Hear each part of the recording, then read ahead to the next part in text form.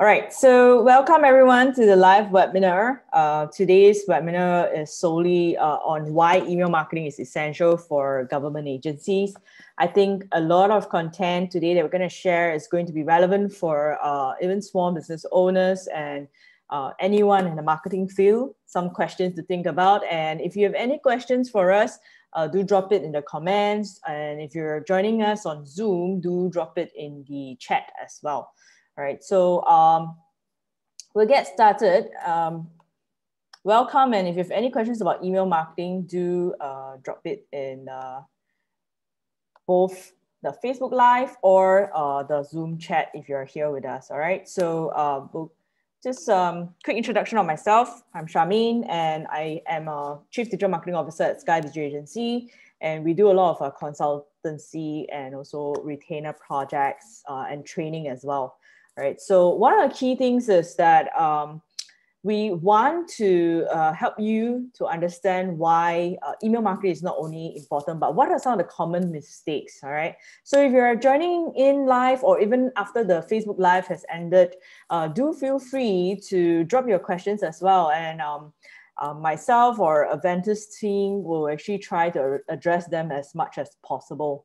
Okay. Another thing is today, we are actually going to share with you and also let you know, update you on some of the course runs that we have upcoming for email marketing and some of the other subjects that I teach at Aventis. Right. So pre-COVID, we had face-to-face classes, but ever since COVID, our classes are virtual. All right.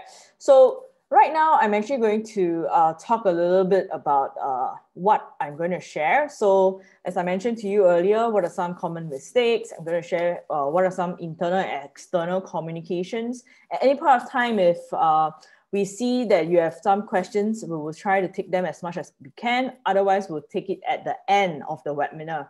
All right. So, and why you should consider a digital marketing sales funnel. I do have a video to share with you towards the end of the webinar today, something for you to consider and how you can use email marketing.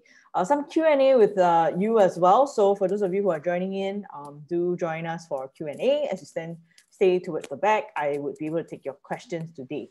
Okay, so right now, I'd like to explore these questions with you. Okay, how do you currently use email marketing?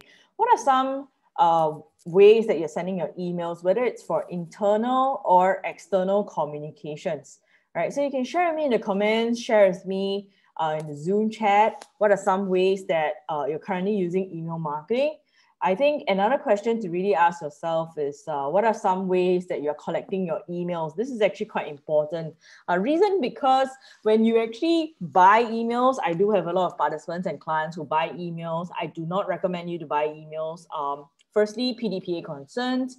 We're not supposed to sell our email contacts. These are things that if you have questions about, feel free to drop them in the comments. We would love to help you out, love to take those questions as well. But we are supposed to use the details, data collected as the purpose that we collected it for. So if today, because of this webinar, we have gotten ourselves 50 emails, 100 emails.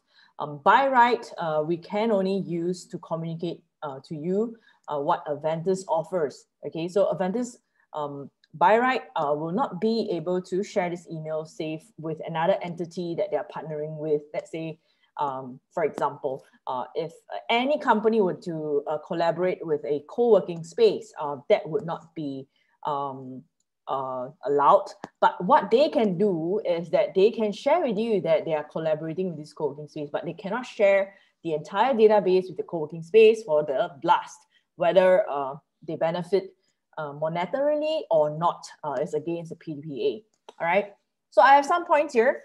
Most of us, we use email marketing to spread the word. Maybe a new program, a new initiative, some of the events coming up, or you know, trying to get registrations for some upcoming events that you're organizing. We send an email blast out and making an announcement maybe. Right. If you have other interesting ways that I've not listed them out, do drop them in the comments so that I can actually hear from you as well. All right. So typically, most of us use email marketing this way, and I'm going to address why this is an issue. okay, or why this is actually not recommended. Partly, there are three things why email marketing is important. It helps people to get to know us. So this is only possible when we share about our industry knowledge, what we know, maybe when we share about what we value, some of our thoughts towards certain topics. Like for myself, I share quite often what I think and about social media, digital marketing, ROI in social media, right? My newest video on my Instagram.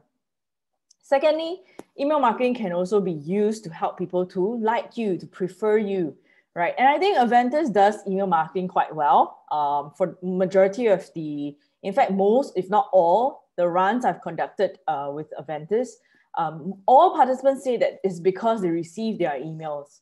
And I think one of the key things to understand is, yeah, sure, people can receive your email, but will they take action? Will they sign up with you? Will they sign up for your courses, right? I think these are things that we need to consider when we send out emails. How can we build that trust? One of the things that I think they do as well, include in their emails, if you have received their emails, let me know in the comments, is that they actually added testimonials into the course email blast details or schedules out, right? So that, you know, and they always ask the trainer for some testimonials. I think about 3. Few years back, I think they asked me for 3 testimonials and they added it into the website and also the email blast.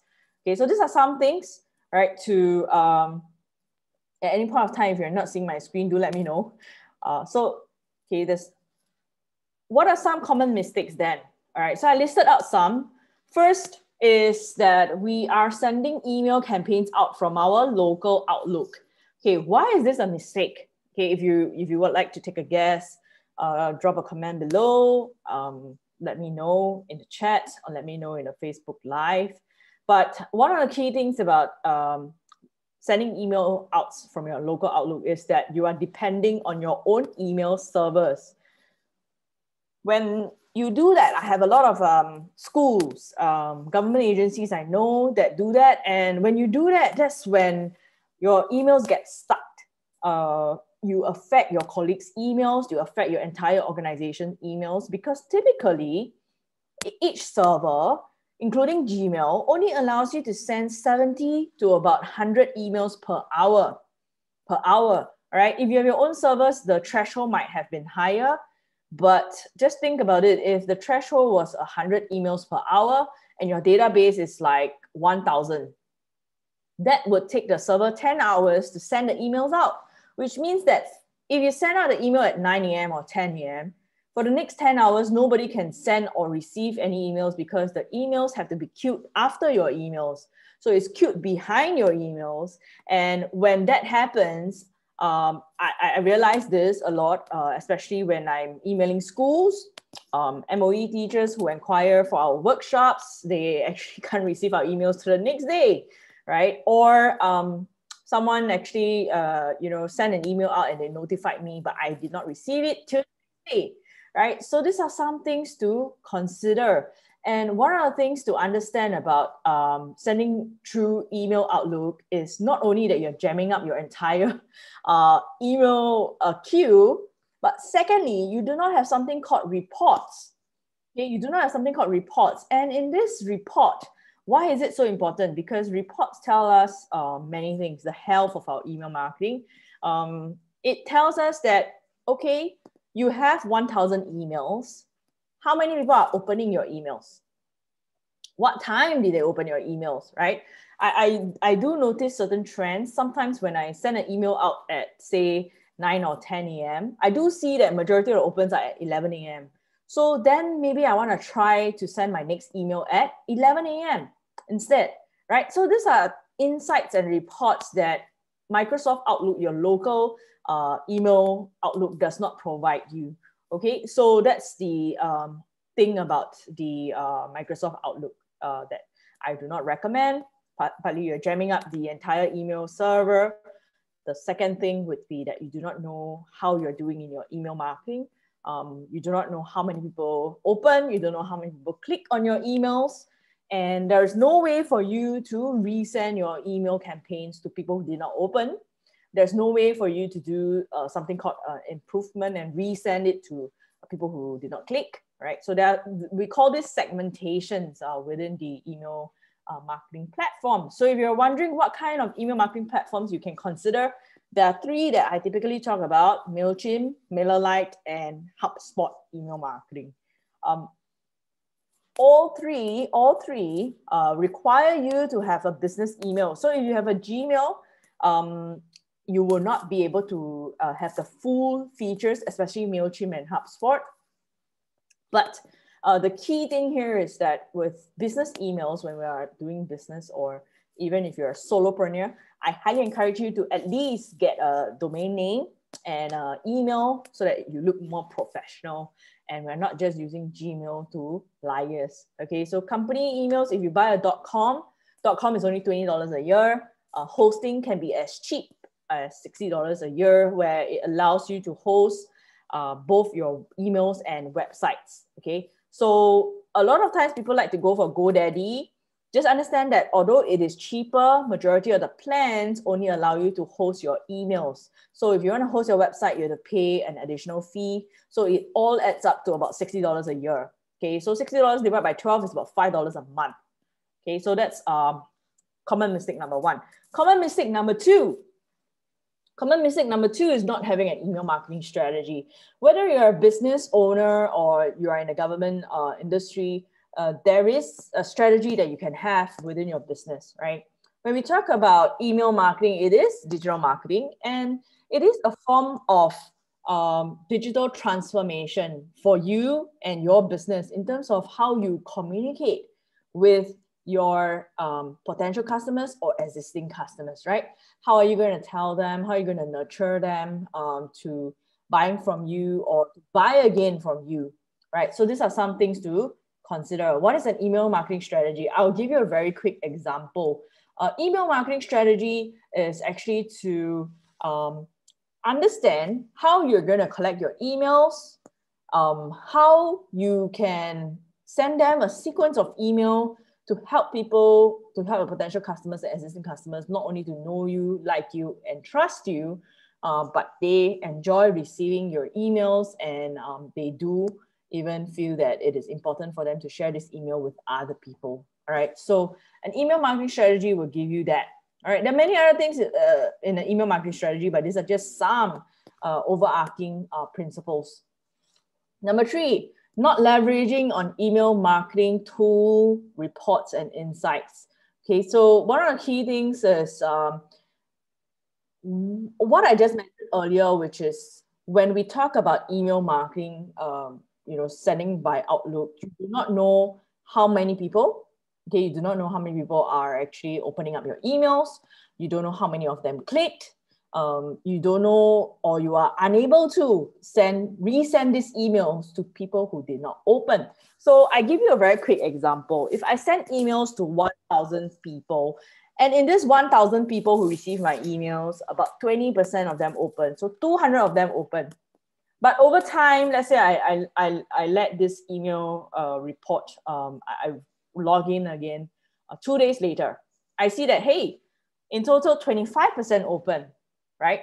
So I can set up an email to be resent to people who did not open, which what I can do is that if you do not open my email, the 75%, I'm going to resend you a campaign. And usually I would try to look at the timing again and try to shift it to a timing that would give me a better lead time, right? So end of the week is not good most of the time. Thursday, Fridays are not good to send emails.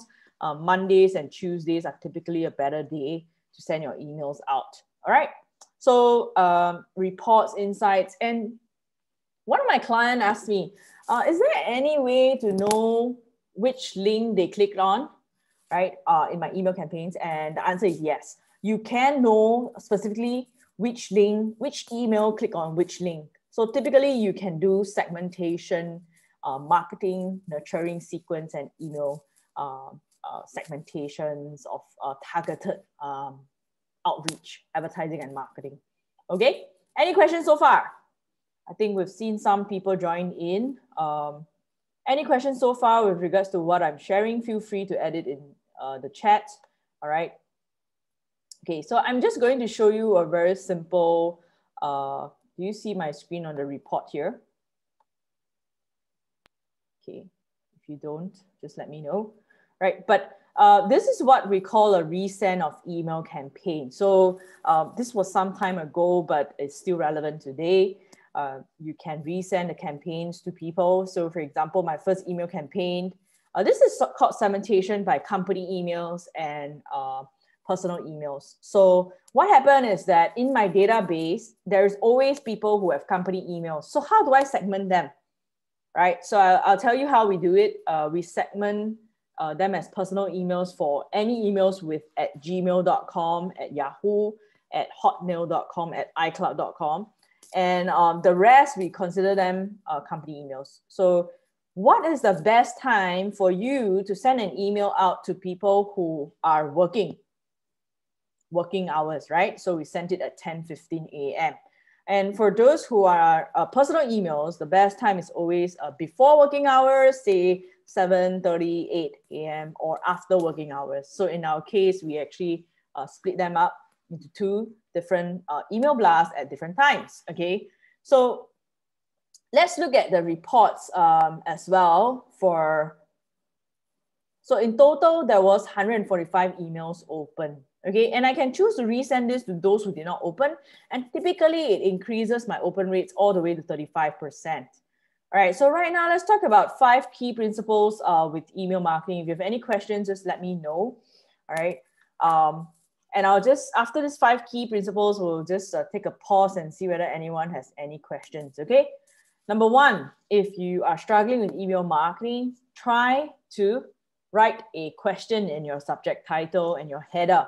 Right, try to ask a question such that, do you know the number 1 thing that matters most to our customers, right? Whether it's internal or external.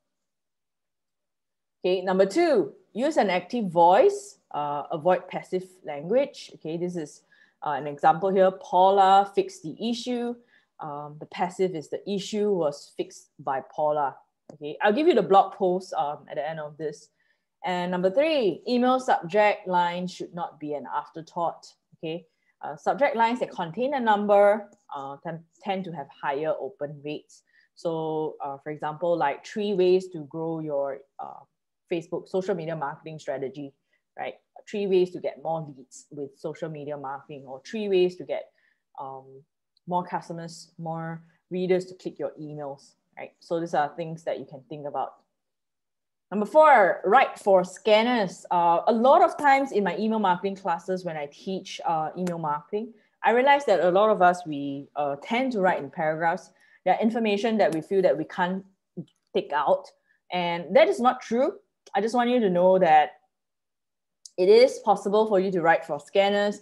It takes great discipline to do it, to be able to do it. And it is definitely going to benefit you because people can understand your message better, and they will consume, or they will continue to read on in your emails.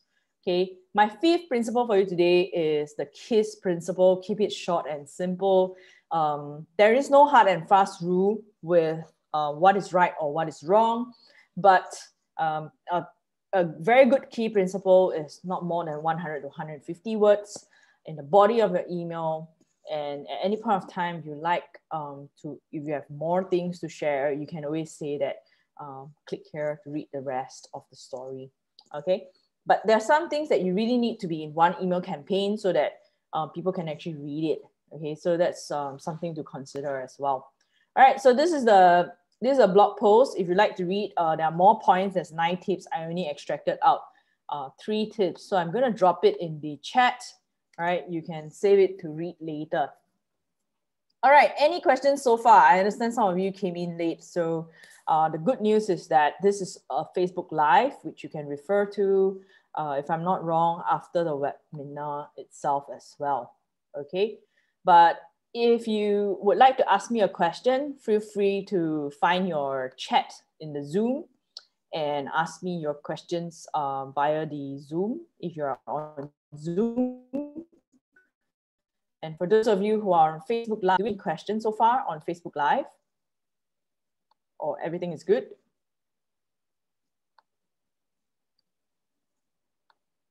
All right, seems like there's no questions from Facebook Live.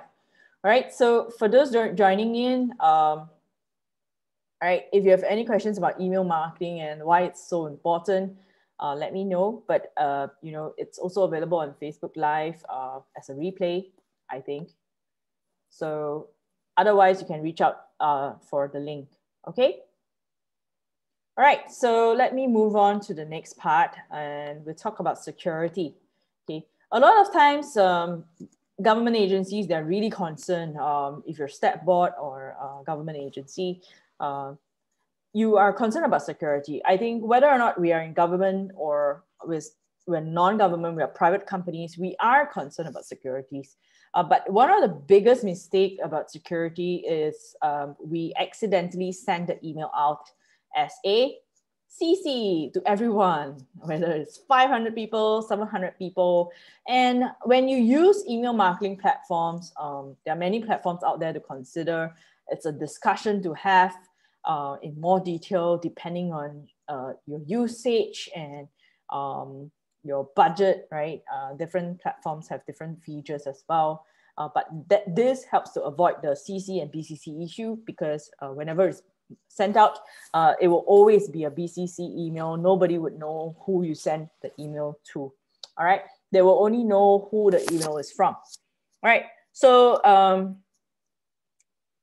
reports and notification, if you have a database and you don't protect your database, anyone can export it, anyone can have access to your database. It's quite dangerous, actually. In PDPA training, one of the things that we learn is that before I send a database out, let's say I have an Excel spreadsheet of 1,000 or 2,000, 5,000 emails, and I send it out to my colleague, I should be password protecting that file, and I should send the password in a separate email altogether, just in case both emails go to the wrong or the different Charmaines, right? Or different colleague with the same name, or one is a client and one is a colleague. So that's some things to deter. But when we do leverage on platforms like CRMs or email marketing platforms, they do give you a report or notification that someone is trying to export the database, email database from your system. But the good thing is that you can also do admin editor rights, where you choose not to give the access of exporting to every admin, right? Only the super admins can export it. So the editor can only log in to design the emails, to campaign it out, to segment, but they can't export the entire database, okay? So these are some things to consider. As I mentioned to you, MailChimp, MailerLite, HubSpot are very good platforms to consider. But with MailChimp, they currently do not allow you, if you're new to MailChimp, or if you're new to MailChimp, they do not allow you to schedule your email campaigns. You have to be on the paid platform, unless you set up your email campaigns in unless you set up your MailChimp accounts in 2019. Once we hit 1st Jan 2020 and you created your MailChimp account, then those accounts actually need a premium account. Okay, right. Next thing to consider is a sales funnel. So what do I mean by sales funnel? A sales funnel is something like that. Okay, just imagine with me that you have a session, a seminar, and an event. My question for you is, how will you follow up with those who signed up? Right, majority of us, even today, we had quite a number of signups, but many people do not turn up for the seminar or the event or even the webinar, right? Today, we seldom have seminars or physical events. Most of it are virtual events. If it is pre-recorded, we could craft our email campaigns to be shared and for people to click through to watch the webinar again. Or we could actually think of an email sequence to tell them about key points and takeaways from the webinar, right? And then there's the option to view the full webinar on YouTube or Facebook Live, right? So how many of you, as those of you who are logged in here on Zoom, if you can actually share with me in the chat, whether your name, your the company and organization you work from. That would help me to bring in some examples for your industry. Okay. Otherwise, I'll just give you some examples broadly from my previous participant who joined us. So I asked one of my participants, what is a series of emails that you can send to someone when you know that they are interested in your products and services, but they only inquired with you, they did not purchase with you, right? So I can tell them like fun facts, some things that we did, giving back that we did, right? The corporate social responsibility, just to build on that relationship, that trust. So think of what are the kind of email series that you can share with your audience, the public. What are some of the misconceptions that you can address, right? Recently, our videos where we address about misconceptions to social media marketing, some claims of people making some claims of certain things, they do very well because that's a common misconception that many have, and that's the common question that many people have behind and at the back of their minds, right? So when people come through, think of a funnel. When people come through and they get to know you, they are what we call potential customers, right? But once they give you their name and email, they are considered leads. We call them either cold lead or a warm lead. Okay, some people like to say lukewarm lead, but usually it's a cold lead or warm lead. When they just inquired, they are a warm lead. But after a day, 2 days, usually they become a cold lead. Okay, it happens a lot these days. Okay, so think of your email nurturing sequence. All right. Now, there are 3 ways. Earlier in the webinar, I mentioned to you there are 3 ways to generate your email leads with email marketing platforms. And I'm going to share with you now what are the 3 ways. Okay. First is a pop-up. So on my website, I can integrate a pop-up. For now, MailChimp and MailerLite has that feature. Okay, and you can edit a website. I'm going to show you an example how it looks like, and we use it quite a lot for our websites and our clients' websites if they have an attractive offer. Second is to use sign up forms. So say for example, today I have a webinar. I actually created a Google form to sign you up or let people sign up for the webinar. I should instead use a MailChimp form or MailerLite form so that it integrates with the entire database. It's always updated. Even if to the last minute you sign up and I send an email, you will still receive it. Okay, so sign up forms within the platform updates it. One of the other things that I like to do is to use this thing called landing pages. Okay, in landing pages, what is it all about? People are confused with landing pages and websites, but landing pages are actually quite different. Landing pages are basically one call to action. It's focused on one call to action. And what happened in that call to action is that in this call to action, you give them enough information to decide on that one call to action. So let's say my call to action is about my email marketing workshop. And I will tell you like, why is it important? I will introduce to you a webinar that I did. You can watch it. I'll give you 3 benefits. I'll tell you about our program, our upcoming course runs, our testimonials, course fees, and I'll give you a form to fill up. So about 8 different details, right? And that's what we call a landing page. It does not link you out to anything else, but it helps you to make a decision on why you should join us. Okay, why you should join us.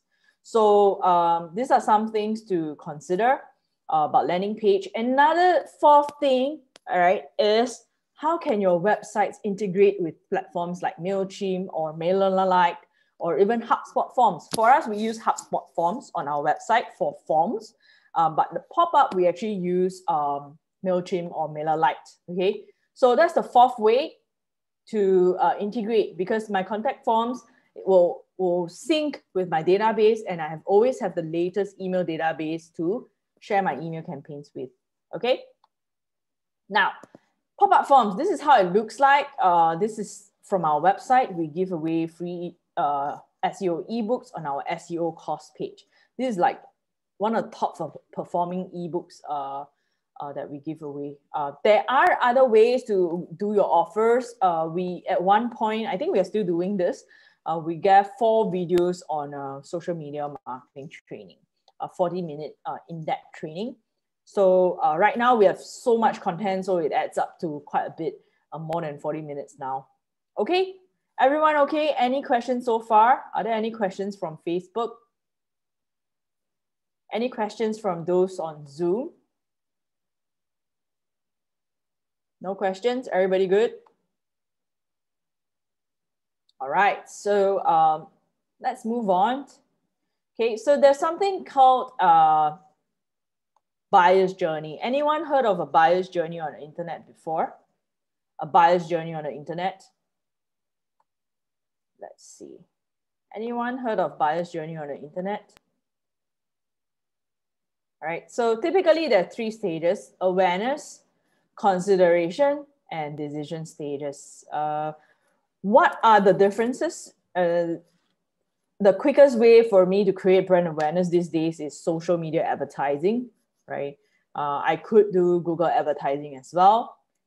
Considerations would be what kind of content you put on the platform that you land them on. Let's say for my social media, people land back in my social media pages, or they land on my website or a landing page.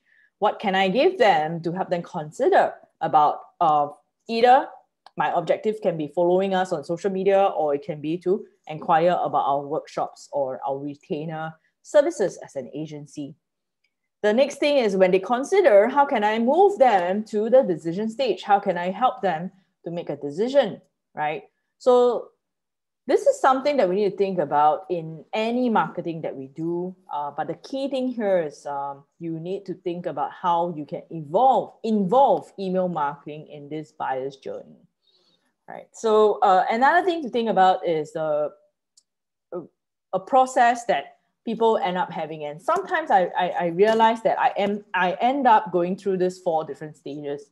I Googled about a question, landed on a company's page, looked through their FAQ, could not find their answer. It directed me to their contact us form. Sometimes it wasn't even an easy process to be directed to the contact us form. And that's where it affects the buyer's journey of not only getting to know you, but considering and deciding on you, right? So a few things to ask yourself. And these days, I do see quite a few good case studies, even for Skills Future, and TP Gateway, right? When we actually look at the FAQ page, each of the FAQ, most of it, okay, when it comes to TP Gateway platform, has at least one video embedded to address the question that we have, instead of just written words, title, and description answer, right? So these are some things that we can think of that can increase the experience of our customers and our audiences with us, okay? So how then can we actually improve their journey with us, right? So if you're a small organization, I think this is something to really think about. And the next thing that I'd like to share with you is funnel, okay? Typically, there are many stages, but earlier I shared with you 3 things, right? Awareness, consideration, and decision, right? But before that, you can think of these 2 other things, which is how can you generate their interest? How can you increase the engagements and considerations before moving them to the decision stage, and followed by, being your advocate. That's like the ultimate level, because when they advocate you, that's when you get more word of mouth, okay? For government agencies, you probably wouldn't find that these things are helpful, but I will just show you that for businesses, you can consider free or paid trial, all right? Before they actually decide on you. So these are some things to consider within businesses, probably where you think about platforms, right? They always give us like a 7-day, 14-day, 30-day trial, or some even like a 2 months trial. Why do they do that? It's because they want to create the value for you such that you don't mind paying them, right? Have you had an occasion where you don't mind paying a company? You're like, can you just charge me something?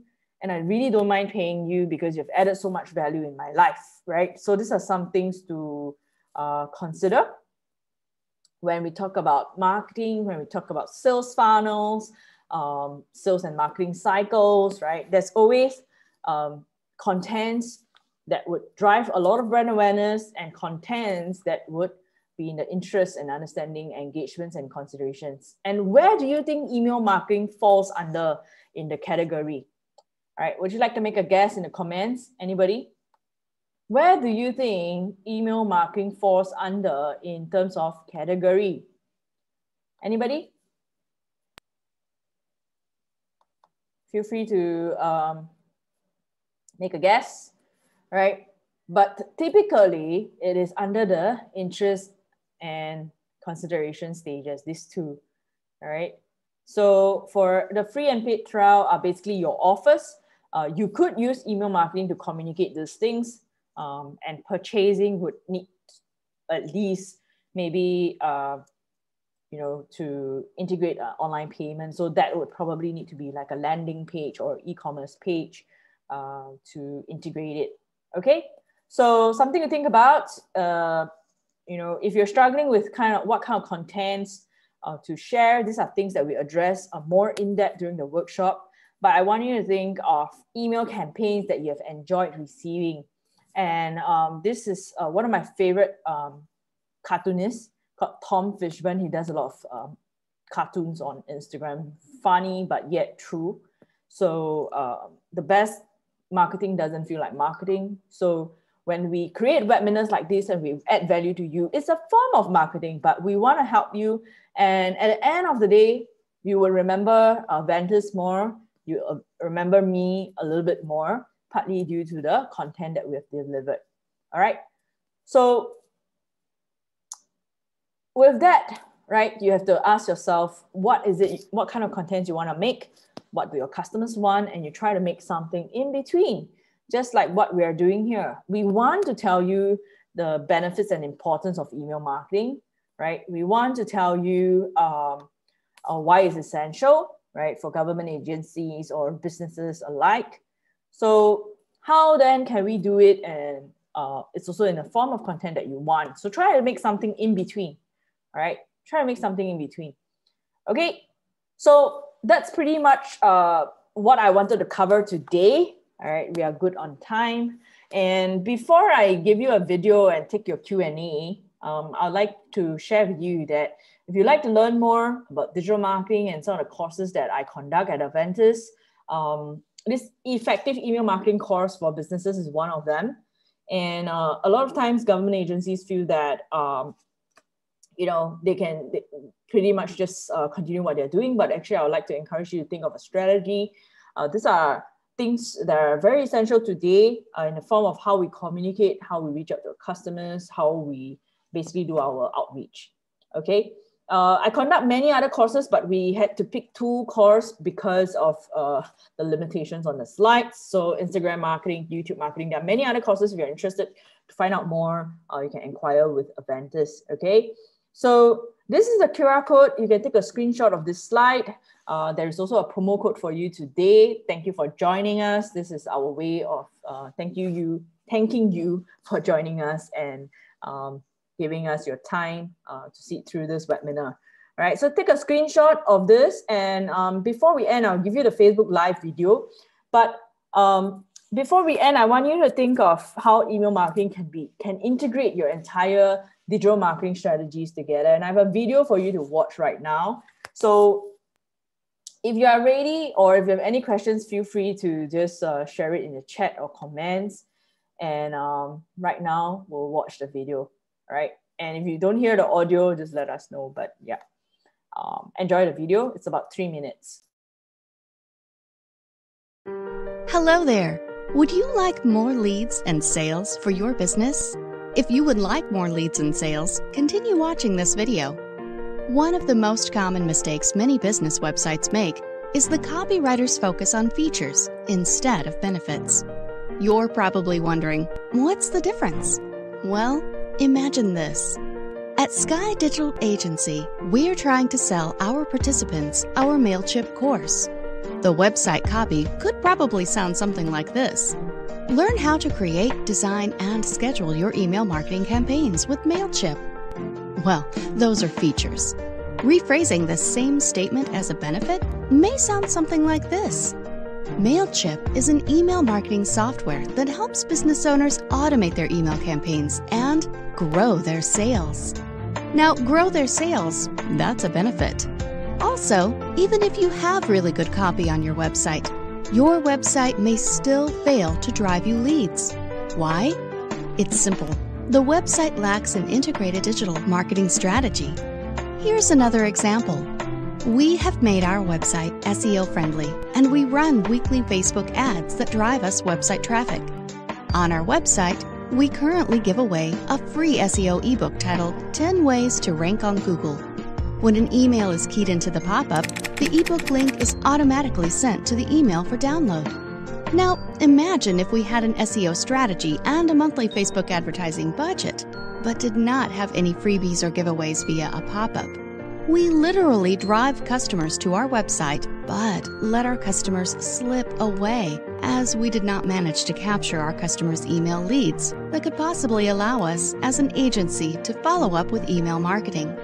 This is what we mean by an integrated digital marketing strategy.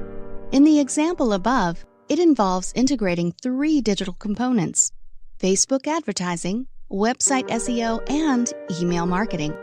Would you like more leads and sales for your business? Start with an integrated digital marketing strategy. Get in touch with Sky Digital Agency for a consultation on your project at 65-9296-3877. Okay, so thank you so much for joining us to the end of the webinar. And I will be sharing the live video with you right now. I think it will be on Aventis page for quite a while. Thank you so much for joining me today, and I look forward to seeing you at our workshops and also hearing from you. As mentioned to you, the upcoming course run is a face-to-face course run. It's on 19th of May. And the next run is on 15th July, which is an online run for effective email marketing. It's a one-day workshop. For face-to-face is 9 a.m. to 5 p.m. Online is 9:30 to 4:30. You can scan the QR codes and reach out to 𝗟𝗶𝗸𝗲, all right, directly. If you have any questions, I'm just going to copy her and paste her email here if I can. Oh, okay. Zoom doesn't allow copying here. All right, but yeah, 𝗟𝗶𝗸𝗲@aventisglobal.edu.sg. All right, so we'll drop it in the comments and also in the chat as well. Thank you so much for joining me, and I'll see you soon.